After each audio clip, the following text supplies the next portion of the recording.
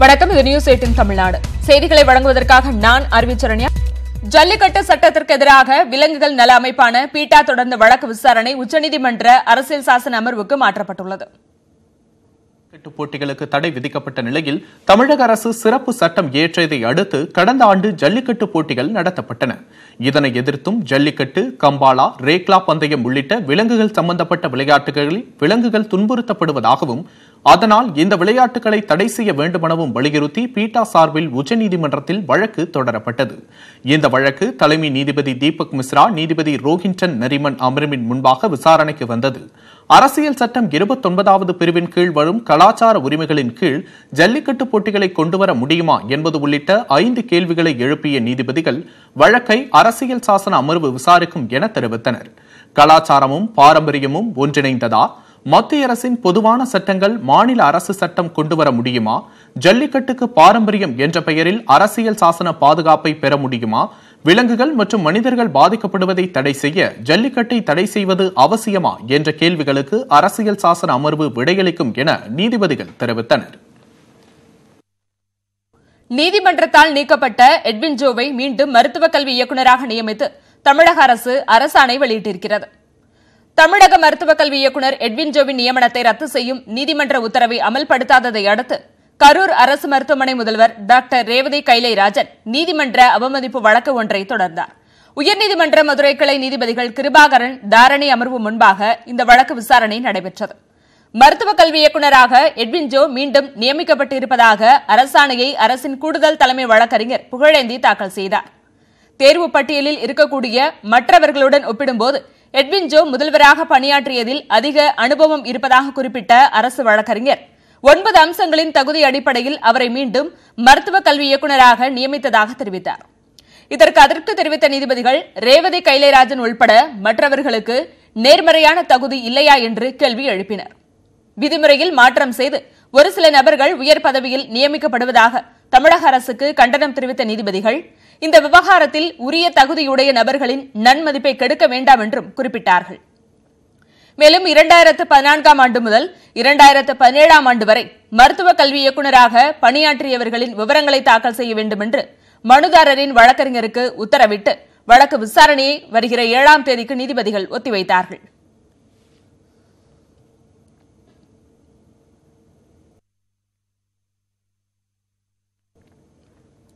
Chennai Kolathur நகைக்கடையில் கொள்ளையடிக்கப்பட்ட நகைகளில் 1.5 kilo நகை அடகு கடை உரிமையாளரிடமிருந்து மீட்கப்பட்டுள்ளது. சென்னை கொளத்தூரில் இருக்கக்கூடிய நகைக்கடையில் ராஜஸ்தானை சேர்ந்த கும்பல் நகைகள் மற்றும் பணத்தை கொள்ளையடித்தது. நீண்ட போராட்டத்திற்கு பிறகு கடந்த மாதம் நாதுராம் மற்றும் அவருடைய கூட்டாளிகள் 2 பேரை கைது செய்து தமிழக காவல்துறையினர் சென்னை அழைத்து வந்தார்கள்.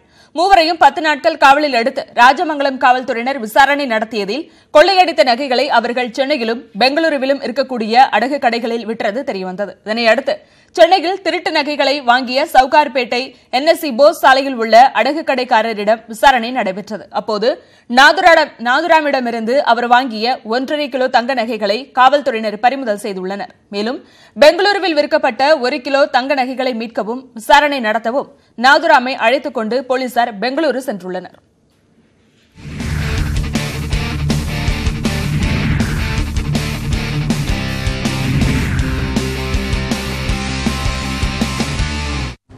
அடுத்து வருவது எக்ஸ்பிரஸ் 18. பாஜகவுடனான கூட்டணியை தொடர்வது குறித்து வரும் ஞாயிற்றுக்கிழமை ஆந்திர முதலமைச்சர் சந்திரபாபு நாயுடு தலைமையில் நடைபெறும் கூட்டத்தில் முடிவெடுக்கப்படும் என தெலுங்கு தேசம் கட்சியின் நாடாளுமன்ற உறுப்பினர் டி.ஜி. வெங்கடேஷ் கூறியுள்ளார். மத்திய பட்ஜெட் தாக்கல் செய்யப்பட்டதை அடுத்து தெலுங்கு தேசம் கட்சி தன்னுடைய அதிருப்தியை வெளிப்படுத்தியது. இந்நிலையில் டெல்லியில் செய்தியாளர்களிடம் பேசிய தெலுங்கு தேசம் கட்சியின் நாடாளுமன்ற உறுப்பினர் டி.ஜி. வெங்கடேஷ் கூட்டணியில் தொடர்வது அல்லது விலகுவது அல்லது நாடாளுமன்ற உறுப்பினர்கள் ராஜினாமா செய்வது ஆகிய வாய்ப்புகள் மட்டுமே இருப்பதாகவும் இதுகுறித்து வரும் ஞாயிற்றுக்கிழமை ஆந்திர முதலமைச்சர் சந்திரபாபு நாயுடு தலைமையில் நடைபெறும் கூட்டத்தில் முடிவெடுக்கப்படும் என்றும் தெரிவித்தார். கல்வித்துறை அலுவலர்களின் கள பயன்பாட்டுக்காக 32 புதிய வாகனங்களை முதலமைச்சர் எடப்பாடி பழனிசாமி வழங்கினார். மேலும் பொது நூலகத்துறையில் பணியாற்றி பணிகாலத்தில் உயிரிழந்த 22 பேரின் வாரிசுகளுக்கு பணி நியமன ஆணைகளையும் முதலமைச்சர் வழங்கினார். சென்னை தலைமைச் செயலகத்தில் நடைபெற்ற நிகழ்ச்சியில் துணை முதலமைச்சர் ஓ பன்னீர்செல்வம், பள்ளிக்கல்வித்துறை அமைச்சர் கே. செங்கோட்டையன் உள்ளிட்ட அமைச்சர்கள், தலைமை செயலாளர் கிரிஜா வைத்தியநாதன், பள்ளிக்கல்வித்துறை முதன்மை செயலாளர் பிரதீப் யாதவ் உள்ளிட்டோர் கலந்து கொண்டனர். நெல்லை மாவட்டம் தென்காசியில் கோடைக்காலம் தொடங்குவதற்கு முன்பே தர்பூசணி விற்பனை சூடுபிடித்துள்ளது. தென்காசி மற்றும் அதன் சுற்று வட்டார பகுதிகளில் கடந்த சில நாட்களாக வெயிலின் தாக்கம் அதிகமாக காணப்படுகிறது. வெயிலில் இருந்து தங்களை காத்துக்கொள்ள தர்பூசணி, இளநீர் மற்றும் குளிர்பான கடைகளை மக்கள் நாடுகிறார்கள். இதனால் கோடைக்காலம் தொடங்குவதற்கு முன்பே தர்பூசணி விற்பனை சூடுபிடித்துள்ளது.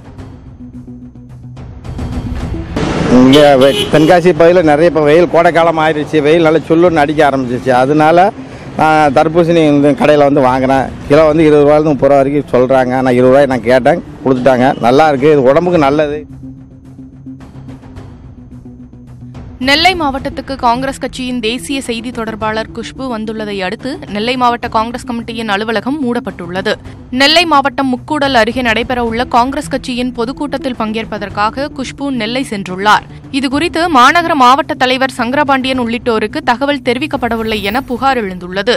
இந்த நிலையில் குஷ்பு வருவதை தவிர்க்கும் வகையில் கட்சி அலுவலகத்துக்கு பூட்டு போடப்பட்டுள்ளது சர்ச்சையை ஏற்படுத்தியுள்ளது. தேனி மாவட்டம் கம்பம் அருகே அனுமதியின்றி கிடா சண்டை நடத்தியவர்களை போலீசார் விரட்டி அடித்தார்கள். கம்பம் அருகே உள்ள சாமண்டிபுரத்தில் நெல்களத்தில் கிடா சண்டை நடத்தப்பட்டது. இதில் கலந்து கொள்வதற்காக திருச்சி, மதுரை, திண்டுக்கல் என பல்வேறு பகுதிகளில் இருந்து கிடாக்கள் அழைத்து வரப்பட்டன. இதுகுறித்து தகவல் அறிந்து வந்த கம்பம் போலீசார் கிடா சண்டையை தடுத்து நிறுத்தினார்கள். ஆட்டு கிடாக்களுடன் வந்திருந்தவர்களை அந்த இடத்தை விட்டு வெளியேற்றியதுடன் அந்த பகுதியில் மீண்டும் கிடா சண்டை நடக்காமல் இருக்க போலீசார் காவலுக்கு நிறுத்தப்பட்டனர்.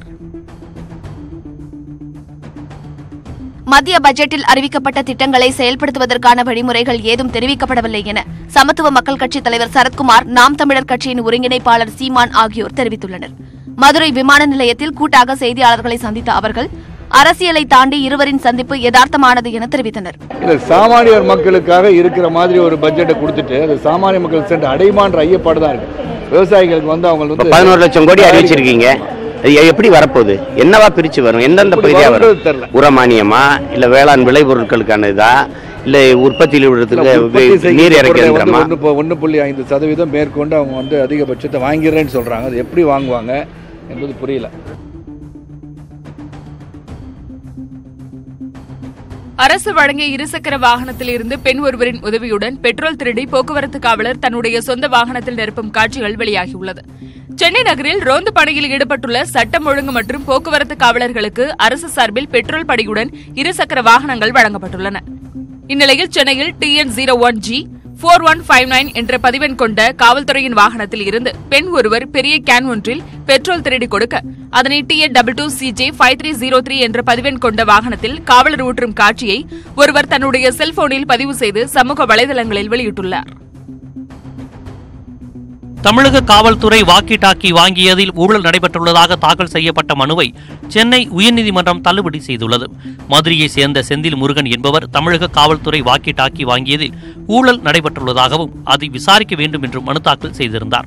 இந்த மனு தலைமை நீதிபதி இந்திரா பானர்ஜி, அப்துல் குத்தூஸ் அடங்கிய அமர்வு முன்பு விசாரணைக்கு வந்தது. பத்திரிகை செய்தி அடிப்படையிலும் வாய்மொழி தகவல் அடிப்படையிலும் வழக்கு தொடரப்பட்டுள்ளதாகவும் நீதிபதிகள் தெரிவித்தனர். மக்களின் வரிப்பணம் வீணாகக்கூடாது என்ற அக்கறையில் வெறும் குற்றச்சாட்டுகளை முன்வைக்கக்கூடாது என கூறி மனுவை தள்ளுபடி செய்தனர். பீகாரில் ரயில் மோதியதில் ஒரே குடும்பத்தை சேர்ந்த 4 உயிரிழந்தனர். சிவான் மாவட்டத்தில் உள்ள கச்கேட் ரயில் நிலையம் அருகே 6 பேர் தண்டவாளத்தை கடக்க முயன்றபோது அந்த வழியாக வந்த பயணிகள் ரயில் அவர்கள் மீது மோதியது. இதில் 4 பேர் சம்பவ இடத்திலேயே உயிரிழந்தனர். மேலும் படுகாயமடைந்த 2 பாட்னா மருத்துவக் கல்லூரி மருத்துவமனையில் சேர்க்கப்பட்டு சிகிச்சை பெற்று வருகின்றனர்.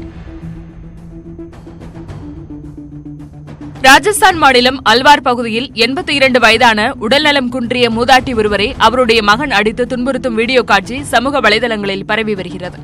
கடந்த 6 ஆண்டுகளாக தன்னுடைய மகனால் துன்புறுத்தப்பட்டு வந்த அந்த மூதாட்டி அண்மையில் உயிரிழந்தார். மூதாட்டியின் மறைவுக்கு பிறகு இந்த வீடியோ வெளியாகியிருப்பதால் மூதாட்டியின் மரணத்திற்கு மகனின் துன்புறுத்தல்தான் காரணமா என காவல்துறையினர் விசாரணை மேற்கொண்டு வருகிறார்கள். அதிமுக எம்எல்ஏவை கன்னத்தில் அறைந்தது தொடர்பாக கைது செய்யப்பட்டு மருத்துவமனையில் உயிரிழந்த வசந்தமணியின் பிரேத பரிசோதனையை நிறுத்தி வைத்து நீதிபதி உத்தரவிட்டிருக்கிறார். வசந்தமணி சிறையில் தாக்கப்பட்டாரா என்பது குறித்து நீதிபதி கனகராஜ் 2வது நாளாக வேலூர் மத்திய சிறையில் விசாரணை நடத்தி வருகிறார். கலசப்பாக்கம் அதிமுக எம்எல்ஏவை கன்னத்தில் அடித்த திருவண்ணாமலை மாவட்டம் போலூரைச் சேர்ந்த அதிமுக நிர்வாகி வசந்தமணி கைது செய்யப்பட்டிருந்தார். பிறகு அவர் வேலூர் மத்திய சிறையில் அடைக்கப்பட்டார். இதனிடையே உடல்நலக்குறைவு காரணமாக அடுக்கம்பாறை அரசு மருத்துவமனையில் சேர்க்கப்பட்ட அவர் கடந்த 31ஆம் தேதி உயிரிழந்தார். இந்த நிலையில் தன்னுடைய கணவர் மரணத்தில் சந்தேகம் இருப்பதாக கூறி வசந்தமணியின் மனைவி சுனிதா வேலூர் விரைவு நீதிமன்றம் நீதிபதி கனகராஜிடம் மனு தந்தார். இதனையடுத்து பிரேத பரிசோதனையை நிறுத்தி வைக்குமாறு நீதிபதி வேலூர் மருத்துவக் கல்லூரி மருத்துவமனை முதல்வருக்கு உத்தரவிட்டுள்ளார். இதனிடையே வசந்தமணி சிறையில் தாக்கப்பட்டாரா என்பது குறித்து நீதிபதி கனகராஜ் 2வது நாளாக வேலூர் மத்திய சிறையில் காவல்துறையினர் மற்றும் சக கைதிகளிடம் விசாரணை மேற்கொண்டு வருகிறார்.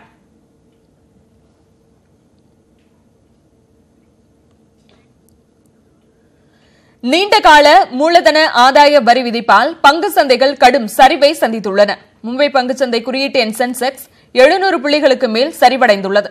மத்திய அரசு நேற்று தாக்கல் செய்த பட்ஜெட்டில் பங்குச்சந்தை முதலீடு மூலமாக கிடைக்கும் லாபம் 1 லட்சம் ரூபாய்க்கு அதிகமாக இருக்கும் போது அந்த லாபத்திற்கு 10% மூலதன ஆதாய வரி செலுத்த வேண்டும் என கூறப்பட்டுள்ளது. புதிய வரி விதிப்பு பங்குச்சந்தை முதலீட்டாளர்களிடம் அதிர்ச்சியை ஏற்படுத்தியுள்ளது. தற்போது வரை பங்குச்சந்தை முதலீட்டை ஓராண்டுக்கு மேல் வைத்திருக்கும் போது கிடைத்திருக்கும் லாபத்திற்கு எந்தவிதமான வரியும் செலுத்த தேவையில்லை. புதிய அறிவிப்பின் எதிரொலியாக மும்பை பங்குச்சந்தையின் குறியீட்டு எண்ணான சென்செக்ஸ் 720 புள்ளிகள் சரிந்து 35,186 என்ற நிலையிலும் தேசிய பங்குச்சந்தையான நிப்டி 222 புள்ளிகள் குறைந்து 10,780 என்ற நிலையிலும் வர்த்தகமாகி வருகின்றன. மேலும் அமெரிக்க டாலருக்கு நிகரான இந்திய ரூபாயின் மதிப்பு 5 காசுகள் சரிந்து 64 ரூபாய் 17 காசுகள் என்ற நிலையில் வர்த்தகமாகி வருகின்றன.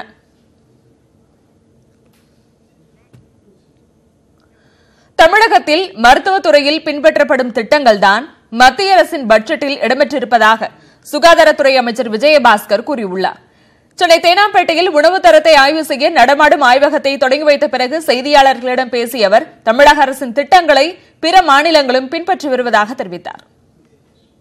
அமைச்சருடைய விரிவான காப்பீடு திட்டம் என்பது மிக சிறப்பாக செயல்படுது. ஏற்கனவே மத்திய அரசு எங்களோட இன்டராக்ட் பண்ணி இந்த திட்டம் எவ்வளவு சிறப்பாக செயல்படுது அப்படின்ற மாதிரி இதை எப்படி டேக்கப் பண்ணலாம்னு நம்மளோட ஒரு ஆய்வு நடத்துறாங்க. பல மாநிலங்கள் தமிழகத்துடைய பல்வேறு திட்டங்கள், அது முதலமைச்சருடைய காப்பீடு திட்டமாக இருந்தாலும் சரி, இல்லை இப்போ டிபி பார்த்தீங்கன்னா தமிழ்நாடு அது ரொம்ப கண்ட்ரோல் பண்ணுறதுக்கு தேவையான எல்லா மெஷர்ஸ், லெப்ரசி ஃப்ரீ ஸ்டேட்டாக பண்ணுறதுக்கு நம்ம முயற்சி எடுத்துகிட்டு இருக்கோம். கம்யூனிகபிள் டிசீஸ், நான் கம்யூனிகபிள் டிசீஸ் எல்லாத்துமே தமிழ்நாடு முதன்மை மாநிலமாக இருக்குது.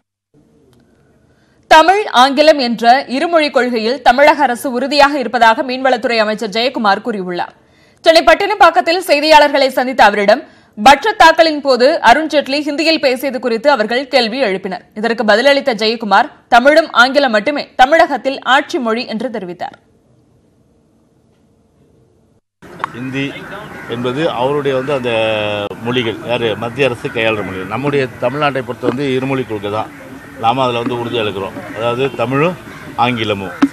நம்மை பொறுத்தவரை இந்தியை நாம் எக்காரத்தை கொண்டு நம்ம ஏற்றுக்கொள்வதில்லை. நம்முடைய அண்ணா காலத்திலேருந்து, நம்முடைய புரட்சித் தலைவர் காலத்தில், அம்மா காலத்திலேருந்து நம்ம ஏற்றுக்கொள்வதில்லை. ஆனால் மத்திய அரசு அவர்களுடைய அந்த ஆட்சி மொழி என்று சொல்லும்போது அந்த மொழியிலே அவர்கள் அந்த உரையை படிக்கிறார்கள். குறிப்பாக இங்கிலீஷ்லேயும் படிச்சிருக்காங்க. நானும் தான் கேட்டேன். டிடிவி தினகரன் தவிர்த்து மீதி உள்ளவங்க கூட இணக்கமாக சொல்வதற்கான சூழல் ஏற்பட்டிருக்கிறதா ஒரு நாளிதழில் செய்தி வெளியாக இருக்குது. எந்த அளவுக்கு உண்மை? இதை சசிகலா திவாகரன் எதிர்த்திருக்காங்க. அது அந்த நாளிதழில் வந்த செய்தி என்பது முழுக்க தவறான செய்தி. எந்த சூழ்நிலையும் சரி, முன்வைத்த காலை பின் வைக்க மாட்டோம். இதுதான் எங்களுடைய நிலைப்பாடு. மத்திய பட்ஜெட்டில் விவசாயிகளுக்கு ஆதரவான திட்டங்கள் அறிவிக்கப்பட்டுள்ளது வரவேற்கத்தக்கது என்று நடிகர் கமல்ஹாசன் கூறியுள்ளார். சென்னை விமான நிலையத்தில் செய்தியாளர்களிடம் பேசிய நடிகர் கமல்ஹாசன் மத்திய அரசின் கவனம் கிராமத்தின் பக்கம் திரும்பி இருப்பதாக தெரிவித்தார். மத்திய பட்ஜெட்டை பொறுத்தவரை நான் புரிந்து கொண்ட வரையில் அவர்கள் கடைக்கண் பார்வை விவசாயிகள் பக்கம், கிராமத்தின் பக்கம் சற்றே திரும்பி இருக்கிறது.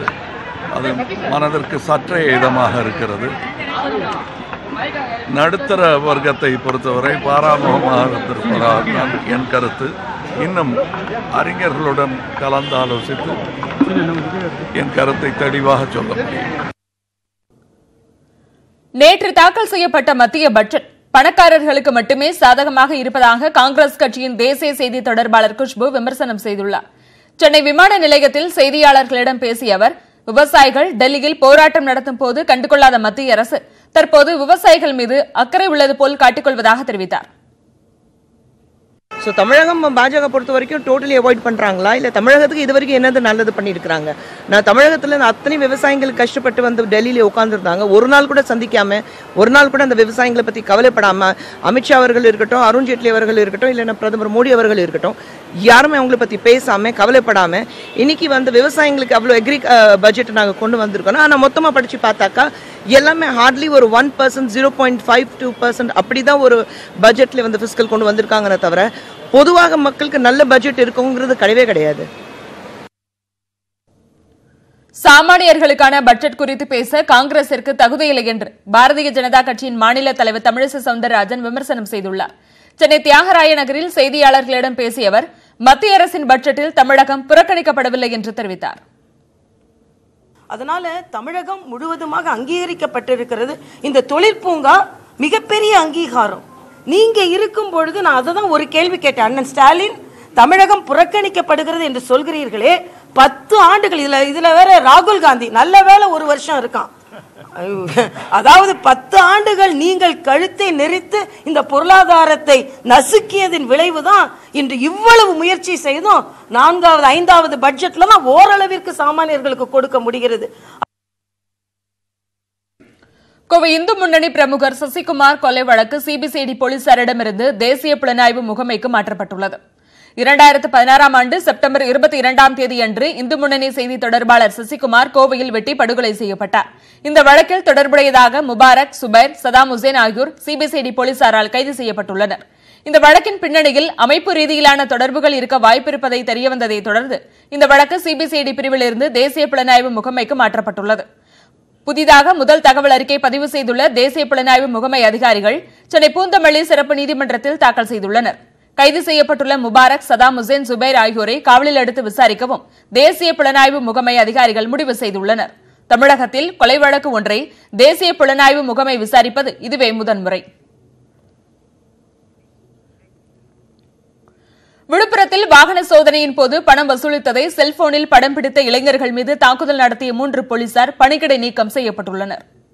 ஆரோவில் பகுதியில் போலீசார் வாகன சோதனையில் ஈடுபட்டிருந்த போது அந்த வழியாக வந்தவர்களிடம் அபராதத்திற்கு மேல் பணம் வசூல் செய்ததாக சொல்லப்படுகிறது. இதனை 2 இளைஞர்கள் செல்போனில் படம் பிடிக்க முயன்றுள்ளனர். இதனை கண்ட போலீசார் அவர்களை கடுமையாக தாக்கியதுடன் மண்டியிட செய்து அடித்து உதைத்தார்கள். மேலும் அவர்களை தகாத வார்த்தைகளால் திட்டி மிரட்டல் விடுத்தார்கள். அப்போது அங்கு மறைந்திருந்த வேறொரு நபர் செல்போனில் படம் பிடித்து அதனை இணையதளத்தில் பதிவிட்டுள்ளார்.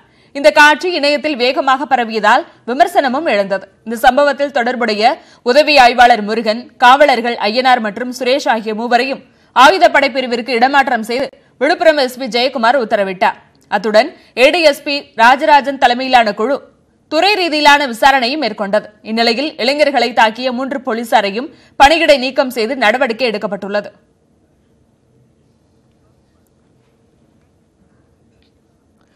தொடர்பல செய்திகளுக்கு இணைந்திருங்கள். இது News18 தமிழ்நாடு.